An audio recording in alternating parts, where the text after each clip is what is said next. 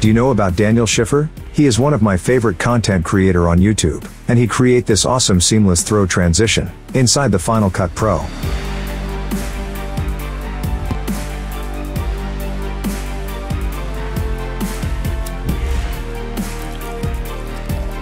Today I'll try to recreate this seamless throw and light leaks transition inside the Premiere Pro. So let's get started. This is my first clip, throwing this orange on top. And this is the second clip, I've thrown this sliced orange down. Now we are going to make a seamless transition between these two clips. Our first step is speed ramping. So make some space into the track. Then right click on the little FX icon. Time remapping, and select speed. Now if we drag this line upwards, video speed will be faster. And drag it down to slow this speed. So going back to the normal speed. And we are going to slow down the full clip 80%. Do the same thing for the second clip.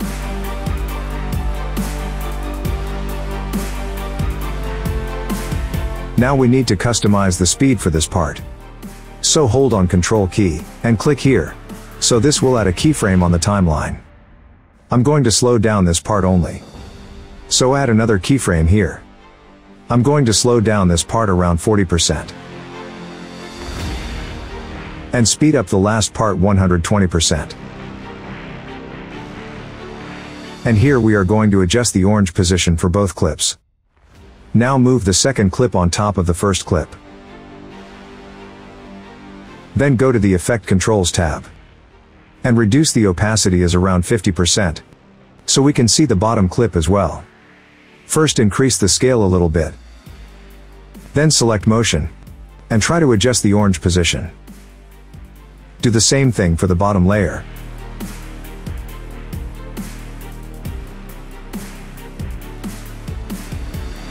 In my case, it looks perfect for me. Now cut the both clips here.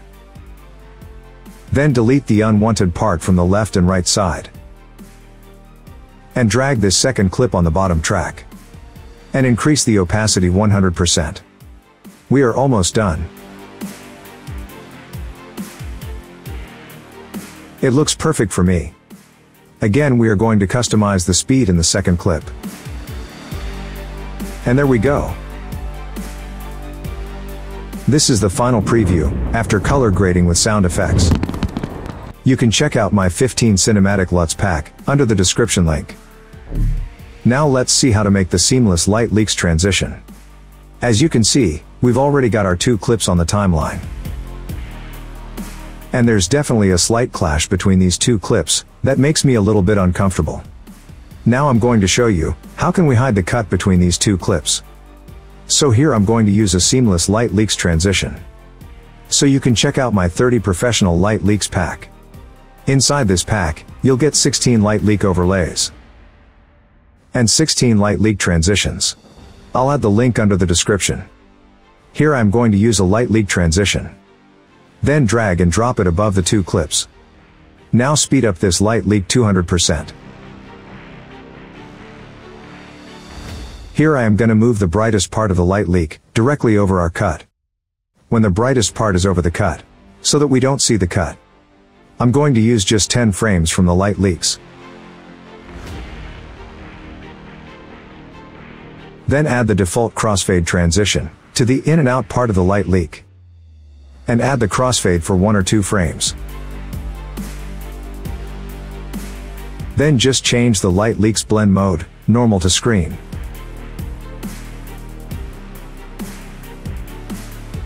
We are almost done. But as we can see the light leaks added to the black bar.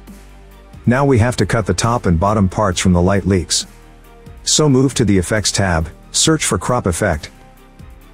And apply this effect to the light leaks. Then go to the Effect Controls tab. Under the Crop Effect, cut 11% from the top and bottom. And that's all.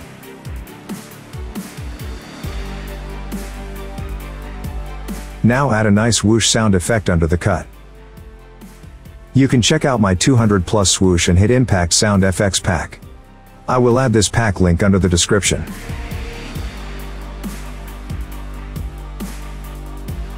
And here's the final preview.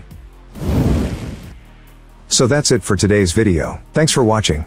If you've any questions, you can feel free to ask me on Instagram. I will see you in the next one. Have a nice day.